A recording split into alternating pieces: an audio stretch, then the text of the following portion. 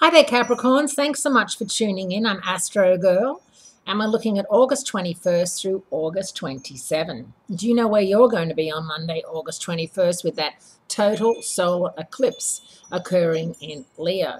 It's going to be the most important celestial event of 2017, visible across the entire continental US.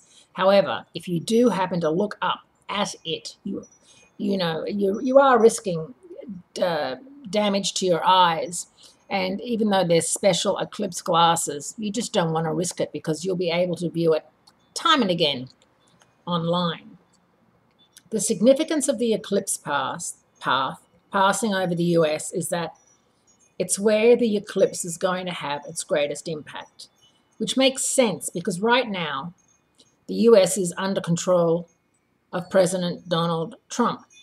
Now, Donald Trump is a Gemini, but he's got Leo rising. So astrologers are just besides themselves about this. We have astrologers predicting his death, predicting that he's going to be impeached. And this solar eclipse, the effects last for a year.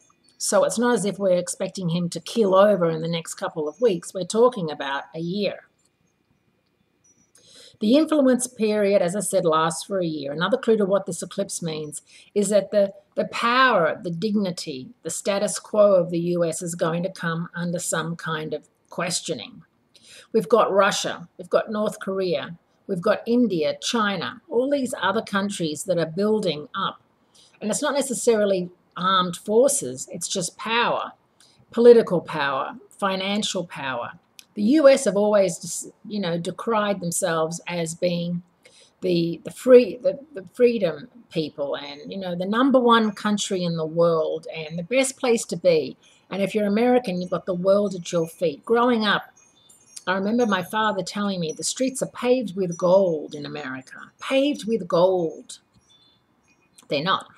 And, America was where you could go and get rich and famous. Well, it still is. I mean, if you're an actor, if you have an invention, if I live in Los Angeles and I know myself that the wealth in Los Angeles, but there are other places too that have great wealth and that maybe aren't as showy as it. I'm in the show business here. I'm talking about in North Korea and Russia and places like that where people are extremely wealthy as well, but they're not as showy. And the rest of the world might not appreciate the showiness. This is this solar eclipse and the way that the US is being viewed, and Donald Trump with the showiness, talking about the streets are paved with gold. Trump Tower is gold. He lives in a gold world. He is gold himself. He looks like an Oscar statue. This is one of those times when it's going to be very, very interesting to see what happens, and with Mercury retrograde as well. So just keep in mind that all this is happening this week and that it's not going to be, you're not going to wake up like with a jolt and be like, oh my goodness, this has happened. It's going to take some time, but rest assured that we can all, a lot of things that happen in the next year, you'll probably look back and say, oh, it was around August it happened. I remember feeling like my thoughts changed, and you'll understand why. Now, the sun moves into Virgo at the end of the week, and Venus moves into Leo, joining up with Mars and the sun. So there's a lot happening, but I'll be telling you more about that next week. Have a great week, Capricorns, and I'll speak to you soon.